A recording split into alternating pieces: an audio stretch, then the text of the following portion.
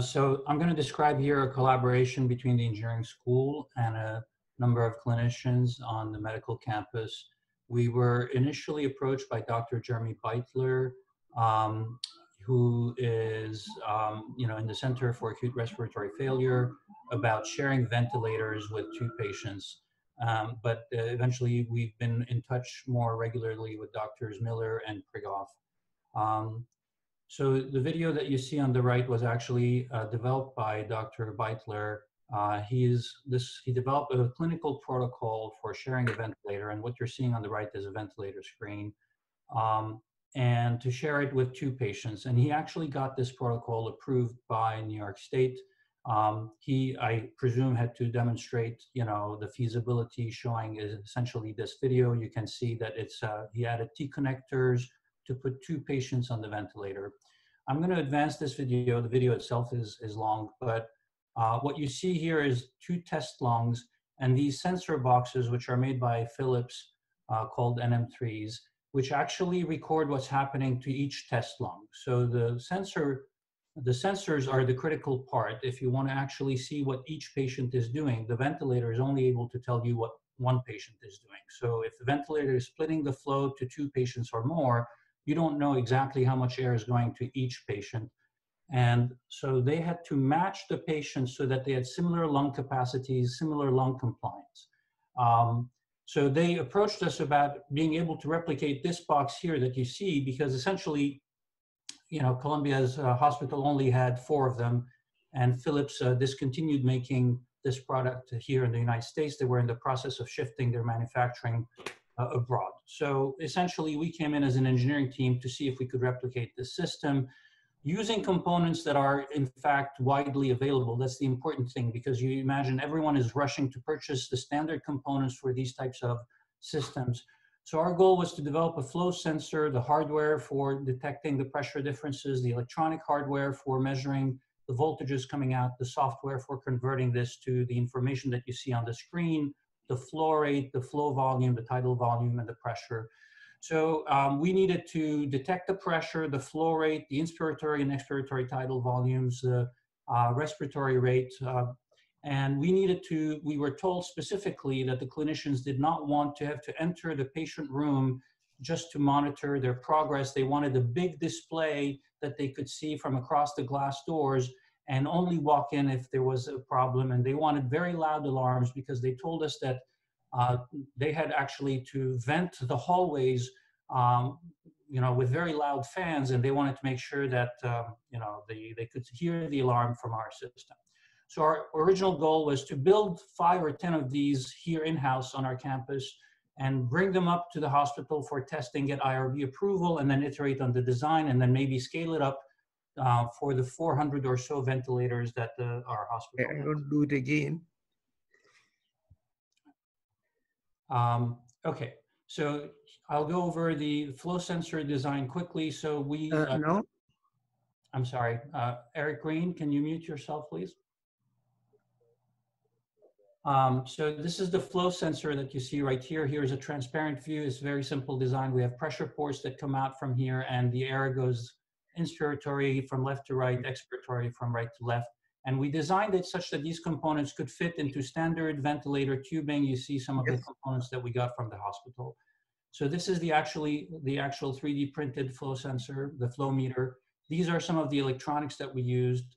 We needed to design circuit boards. And again, we wanted to find components that are available in large supply. That was like our constraint. But for us, large supply meant just meeting the needs of our hospital. So 400 to 800 ventilators, for each patient. We needed to calibrate our flow meter. So we built our own system of air cylinders so that you can push a known amount of air through it. This is the flow rate that we were able to obtain from this sensor. This is the tidal volume. This was useful for calibrating the system. Then we wanted some more realistic, behavior. Not sure why the video is not starting automatically, but I'll try to start it here. So again, this is the flow sensor that you see here. These are solenoid valves that trigger air coming in and exhausting to atmosphere. The flow meter is responding to the pressure in this test lung. These are the electronics. Again, these would eventually be printed on a circuit board. We have all those capabilities in our laboratories. And again, this is the big screen display. Right now, it's still showing voltages, but we were going to convert this to flow meters and all. And you can see that the profiles in the right window look more realistic, more similar to actual. But it says you cannot share screen while the others. Okay. So then what happened is yesterday afternoon, Dr. Prioff reported to us that Dr. Miller had now decided that the clinical trials that they did with 3 pairs of patients on ventilators had not been encouraging. Basically, you start out by assuming that the 2 patients, no, you pick the 2 patients to have similar tidal volumes and similar lung compliance, so similar state of disease. But then if one progresses faster than the other, essentially it requires constant monitoring by the clinicians. And that just was not efficient. That defeats the purpose of splitting a ventilator because you want to be able to walk away without constantly watching the patients.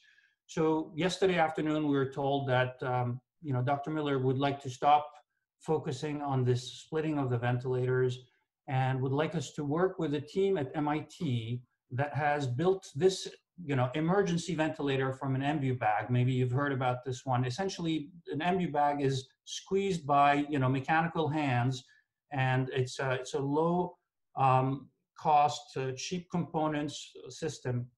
And this system was developed by a team of people at MIT. It's a large team, but the person that we interacted with is Albert Kwan, who's an anesthesiologist that served as the clinical consultant to the MIT event team.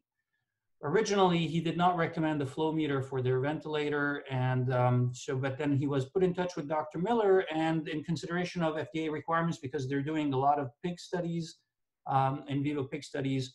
So essentially, Dr. Miller convinced him that you really need to measure the flow. I mean, obviously, MIT engineers can design their own flow meters, but we already have it ready to go. So basically, their goal is to manufacture 500 to 1,000 ventilators per day for worldwide distribution. They have the manufacturing capabilities. They've identified their industrial co-sponsors. They're probably going to start the production in a week or so, but they need to add, this flow meter in order to be able to measure the kind of information that's needed.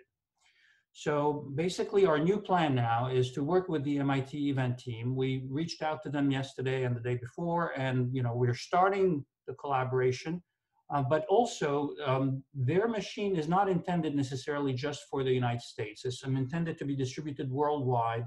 So what they have is only a small display. It's an LCD display that just displays numbers. So we feel that for the needs of our doctors here at Columbia, we're probably going to still need to maybe interface their ventilator with our large display, make sure that we have the loud alarms. Here's the speaker attached to the display. Again, all low cost, widely available, and not principally meant for ventilators, so they should not be out of stock. And so we all agree that respiratory monitoring is an essential element when scaling ventilator production. So that's where we are, and I'm happy to answer any questions you might have.